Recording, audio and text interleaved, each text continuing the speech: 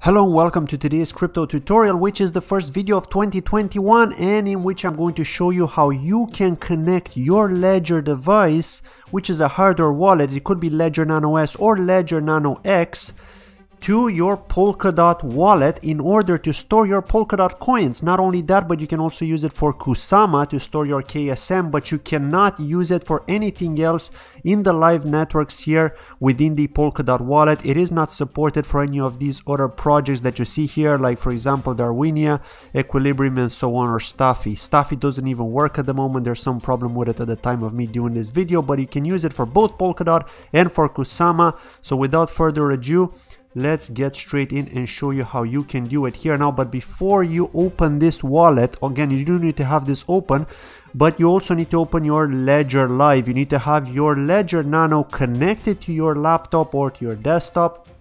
And then once you do that, you need to make sure that you install the Polkadot application, as you see here, selected, highlighted in red. You do need to go to the app catalog, search for Polkadot, download Polkadot onto your Ledger.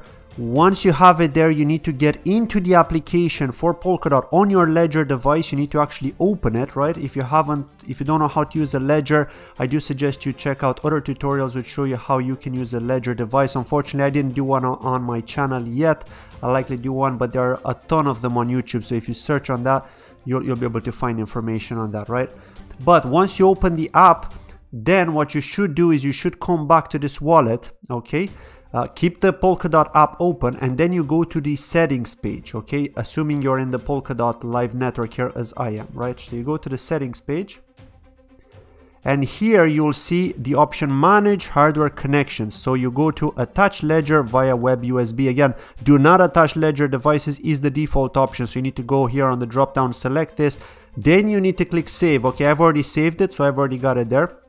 And then what you do is you go to the account section. And here you're gonna see the question mark on the top right hand corner here called add ledger. So if you click on that, it's gonna ask you to add the account via Ledger. Now leave the default options as they are, account type 0, address index ID, address index 0 as well. Click save. Okay, the device is disconnected. That's what it says here. So I'm gonna need to reconnect again. Let me reconnect. That's actually good because when I first tested this, I didn't actually get this error. So that's good. Let me cancel this again and let me try again. Save. Okay, here we go. So here we can see that the Ledger has been added under the account section. Now these other accounts that you see here, they're basically created as they are. You know, like when you're trying to add a brand new account, you get that passphrase, you write that passphrase somewhere and that's pretty much the web wallet address there. But with the Ledger, of course, it is more secure. So I do recommend if you hold DOT, if you hold Kusama, especially if you're staking it for the long term, if you're waiting for those parachain auctions to happen, for the price to pump, you know, for the future, you do believe in the project, you think the project is going to do well, you want to hold for maybe a year, maybe longer, I do recommend you use a hardware wallet because it is much safer, right? Your addresses are all stored, your private keys are stored on this hardware device, so hackers can't actually get into it. So that's great. So of course, once you do that, then you pretty much click on this and then you will see the address there as you see on the top right hand corner. That's basically my public address, and then you can use that address to send your DOT from another wallet or from the exchange.